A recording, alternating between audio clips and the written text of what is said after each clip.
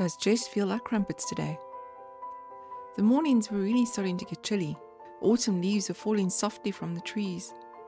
It was 6 a.m, a beautiful, quiet Friday public holiday.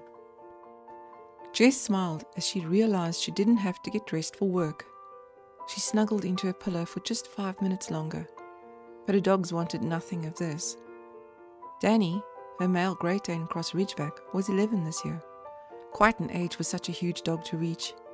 Jess respected that he was a lot slower now and that he felt the cold easily. She had got him a padded canvas zip-up jacket to keep him warm. The hair around his happy brown eyes was greying now, and he looked tired.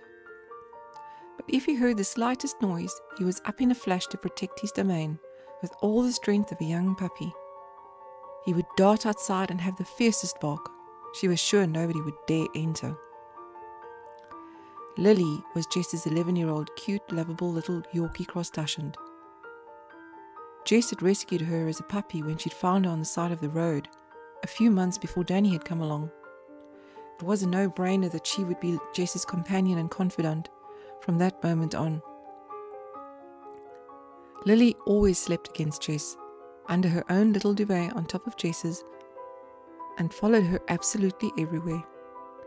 Every summer, Jess would lovingly clip her hair and Lily would lie contentedly enjoying the attention, then would dart around, glancing in the full-length mirror proudly, so grateful for the short hair and seemed to love her new look.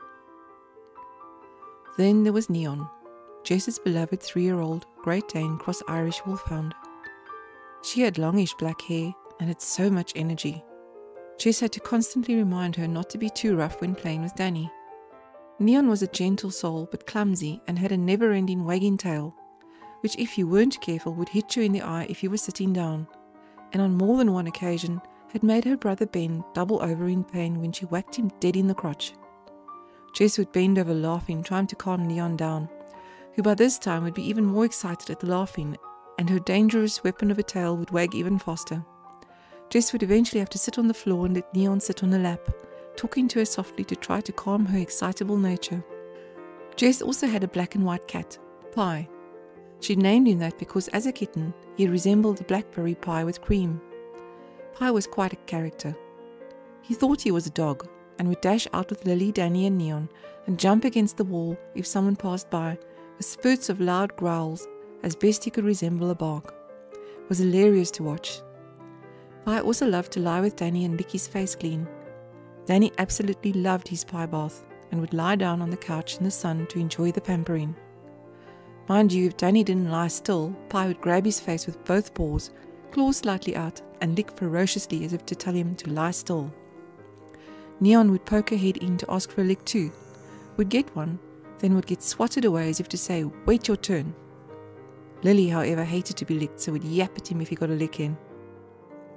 All of Jess's animals were neutered because she believed it was important to prevent unwanted animals, and they were family to her. She lived with her brother in an old run-down house they'd bought to fix up slowly and sell later. Jess lay under her duvet, pondering all the wonderful antics of her beloved animals, when Neon stood up on her bed and nuzzled at the covers, growl moaning as if to say, "When are you getting our breakfast?" Then Pie started jumping onto Jess, over her head, and back over again, letting out a loud prr prr prr as he jumped. Lily grumbled softly from under her covers, hoping they would go away. She enjoyed her morning snuggle. Danny saw the commotion from under his blanket on the couch in Jess's room and got up, dragging the blanket he was under with him, and poked his cold, wet nose under Jess's duvet onto her cheek. "Ugh, this is impossible, you guys," Jess shrieked. Okay, I'm getting up." She let them out into her backyard to sniff around and do their morning rituals while she prepared their breakfast. Jess carried their bowls and placed them on the garden chairs on her porch so they could eat elevated. Lily ate in the bedroom undisturbed. Pie ate on the bench in the kitchen away from the others so that they didn't gobble down their food and try to steal his. What could I have that is different from my usual morning work smoothie? Jess pondered to herself. I think that seeing as it's a holiday and I have the whole day to myself, I'm going to spoil myself with some delicious homemade crumpets, Jess said loudly to Neon, who had finished her breakfast and was looking expectantly at Jess in case there were any treats around. Yes, you guys can also have one. Jess laughed at all four animals, who were now sitting patiently in the lounge, eagerly waiting to see what Jess was going to do in the kitchen next. Here is Jess's easy crumpet recipe. Enjoy. Crumpets. Ingredients: 2 cups of flour, a pinch of salt, 4 teaspoons of baking powder, 125 ml of sugar, 250 ml of milk, 25 ml of oil or melted butter, 2 eggs, 4 teaspoons of cocoa. This is totally optional, but Jess loves to put it in. Directions: mix eggs and sugar, add milk and oil and mix.